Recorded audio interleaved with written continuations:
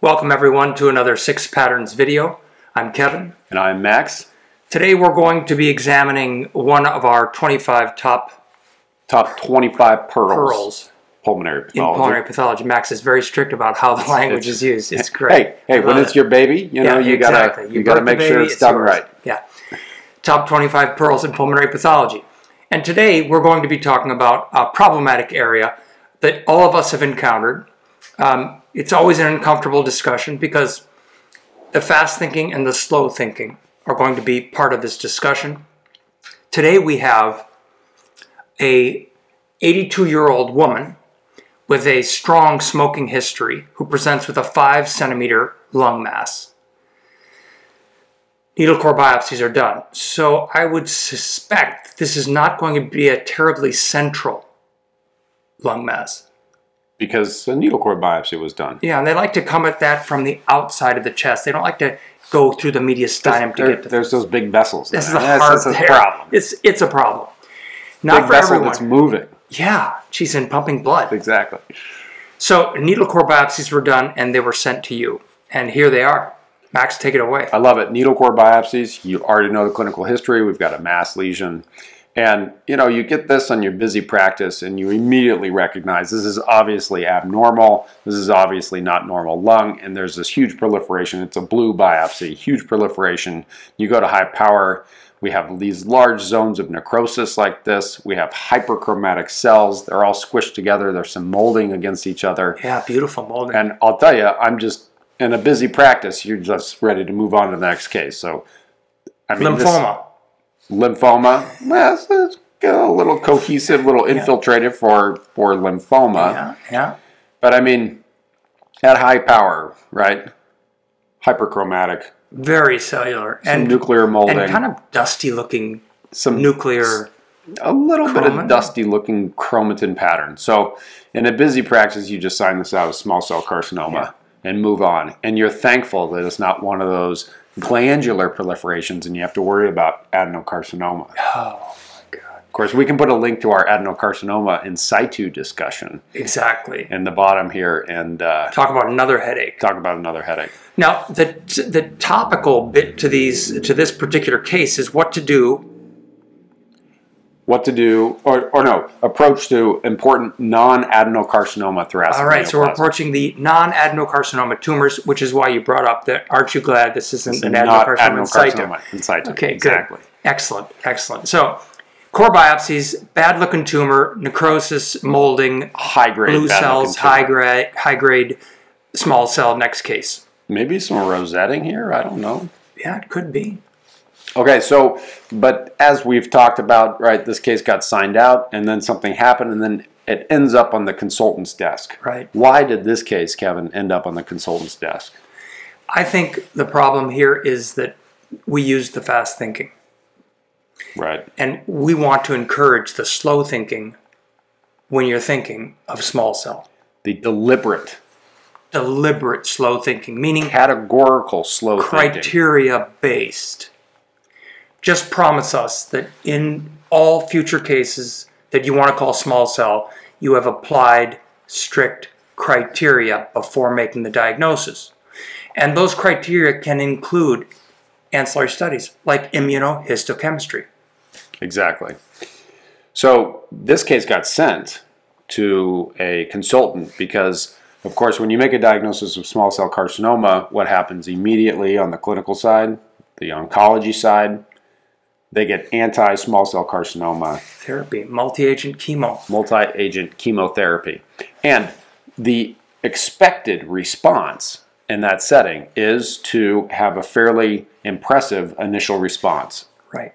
If you're dealing with small cell carcinoma. So this patient received multi-agent chemotherapy and had zero response to the chemotherapy and in fact progressed fairly quickly over a period of months, I think. So the oncologist calls and says, hey. Are you sure? About small cell? Because every other small cell that I've treated that wasn't erroneously diagnosed got an initial complete response or near complete response to chemo. That's the problem with small cells, that It tells stories about you. You get an answer whether or not you were right or not within a few months. I hate that. It's terrible.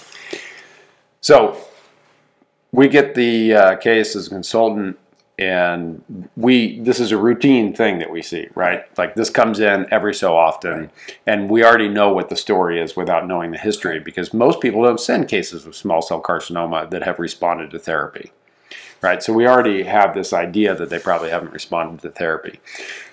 So we go back and look at this case. We're looking at it in the consult practice. We're saying, let's apply the criteria. A small cell carcinoma should have all the things we already talked about. But in addition, what should we expect not to see in small cell? We should expect not to see nucleoli. Nucleoli.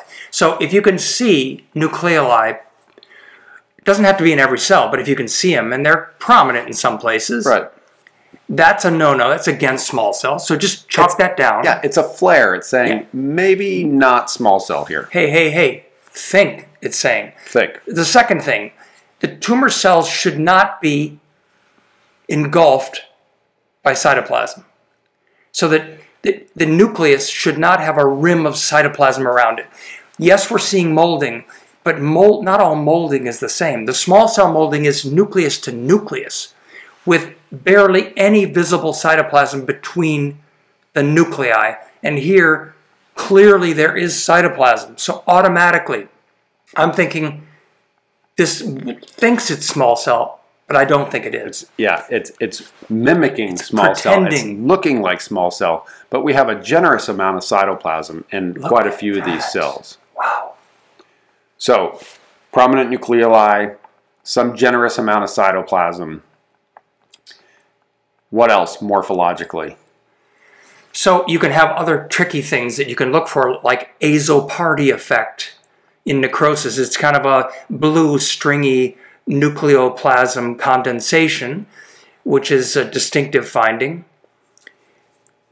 You can do immunohistochemistry here. Exactly. And the immunohistochemistry helps prove the cytoplasmic thing, because these tumors are cytokeratin positive. Small cell is cytokeratin positive, but scanty, meaning you look at low mag and you're actually thinking the cytokeratin is negative until you get to high mag, and then what do you see? It's this weak blush of a stain from low power. It's just a little sprinkling of brown, but high magnification, that perinuclear dot-like staining for pankeratin.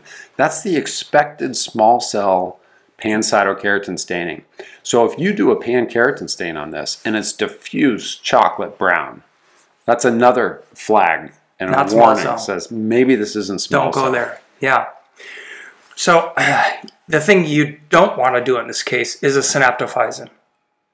And you're supposed to say to me, what? But I thought that's what you did use to confirm the diagnosis of small cell carcinoma. No, unfortunately, too many other tumors will do synaptophysin, and they'll pull you into the wrong diagnosis. Well, and adenocarcinomas can have neuroendocrine differentiation. Absolutely. Squamous cell carcinomas can have neuroendocrine differentiation. It's not going to help you.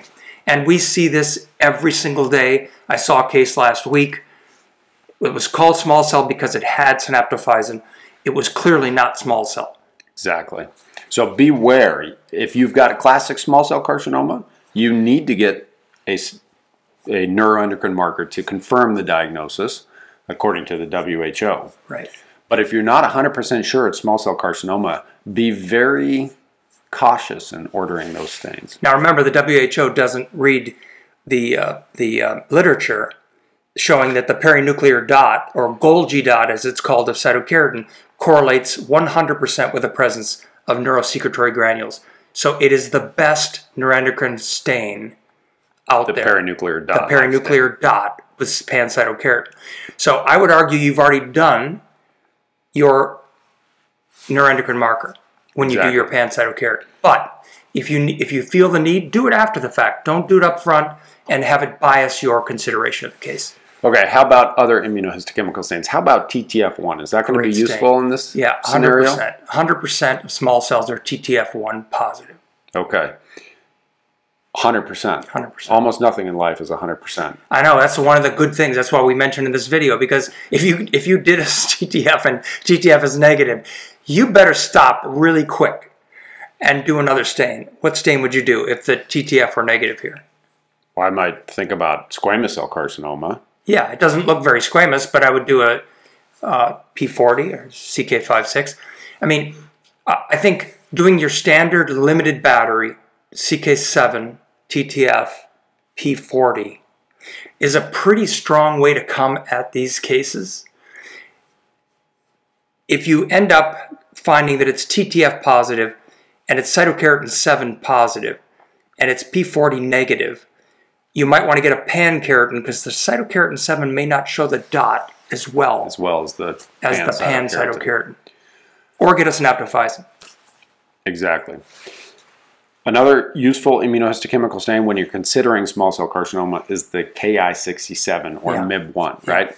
Yeah. This is probably the only time I ever order the Ki67 or MIB1 is in this setting because really small cell carcinoma should have an exceedingly high proliferation rate. Almost every cell, or at least 8 out of every 10 cells should be positive for Ki67. And it's dramatic. I mean, it really is. It does look like 100%.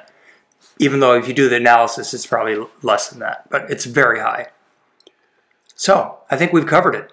Yeah, but what's our pearl? What did this case turn out to be, though? Oh, I guess we got to tell you that. So, the stains were done. And this turns out this is TTF negative. TTF negative. P40 positive. P40 positive. CK56 positive. And strong keratin reactivity with a MIB1 of about 50%.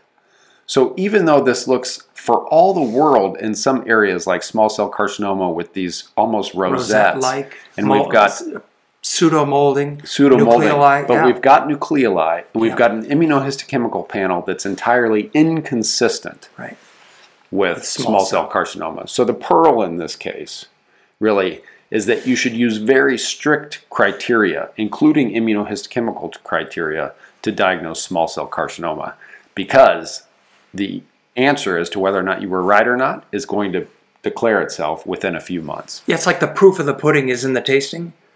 The proof of the small cell is in the response to chemotherapy. Exactly. So, I think that does it for this pearl. What should they do next? Don't forget to like and comment below. You can also hit the subscribe button if you're interested in Welcome to the club. Subscribing. And hope you enjoyed it, and we'll see you next time.